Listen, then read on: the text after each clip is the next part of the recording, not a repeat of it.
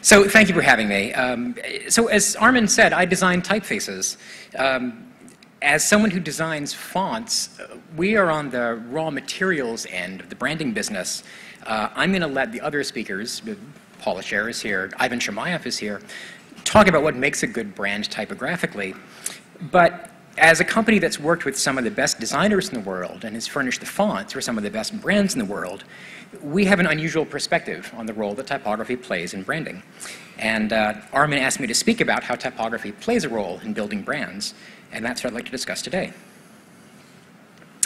So people know us as a company that designs fonts, and that's principally what we do. I mean, I founded this company 26 years ago so that I could design typefaces.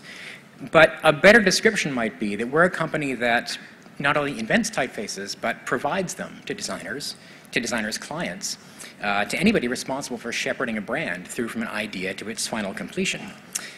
This is our team, or at least the 17 of them that showed up for photo day. There are 21 of us all in.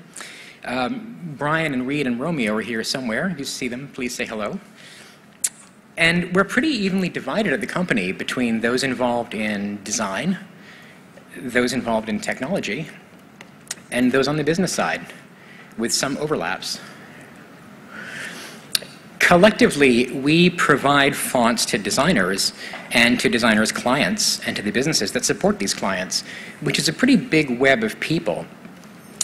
As you might experience design as somebody who creates brands, a relationship might be between you, this is you, and your client, who's very well dressed. And you might work with a client to create an identity and work with some of their key staff, in-house creative, product owners, maybe strategists. When a type foundry such as mine joins the picture, we end up working not just with you and your client staff, but people deeper in the organization. We'll have conversations with people in purchasing and asset management. We'll field requests from designers further down in the organization, anybody who works with the fonts, to execute the brand guidelines. And we work with people in legal and finance to provide font licenses for new purposes. We work with departments even further afield, like people involved in special projects and promotions, and web developers and app developers and engineers who build the things that need to express the brand. And this is just inside your client's company. On the outside, we work with your client's other agencies and other vendors, creative suppliers, vendors, printers, fabricators, outside tech contractors like web developers and app developers, and your client's affiliates and licensees who create the work that in some way touches the brand. The kinds of interactions that my company has had with these sorts of people over the last 2.5 decades gives us a kind of strange perspective into how brand typography develops. And it's the very fact that brand typography does develop that makes it so important. Oh, thank you very much. That makes it so important to recognize its significance, especially in comparison to the logo.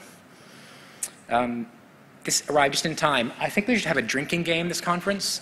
Whenever the Google logo is mentioned, we should just have a swig. Although with the bathroom situation, maybe that's not the best thing to do. Every time a major organization rebrands, excuse me, there's a big public foofara about the quality of the logo. I try to steer clear of these conversations. First of all, they're kind of rude to the guys that made the logo, whether you like it or not.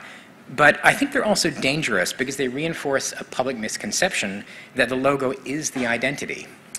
This is the Google logo in a vacuum, where it's very easy to criticize. But here it is in sight. This is Google's privacy page, and the new logo is in the upper left corner. In sheer real estate alone, the logo is the most insignificant part of the branding for this document. Nearly everything on the page isn't the logo. Most of it's typography. Typography that's presumably shaped by the brand guidelines, the standards that go far beyond the logo itself. But this logo occupies less than 0.5% of the screen. 99.5% of what's there is typography. And I think that focusing the commentary on the logo leads the public, and the public include all of our clients, by the way, to conclude that the identity is the logo. And that does a disservice to what we as designers do. It's like allowing people to think that design is what it looks like, when design is really what it is. Design is how it works.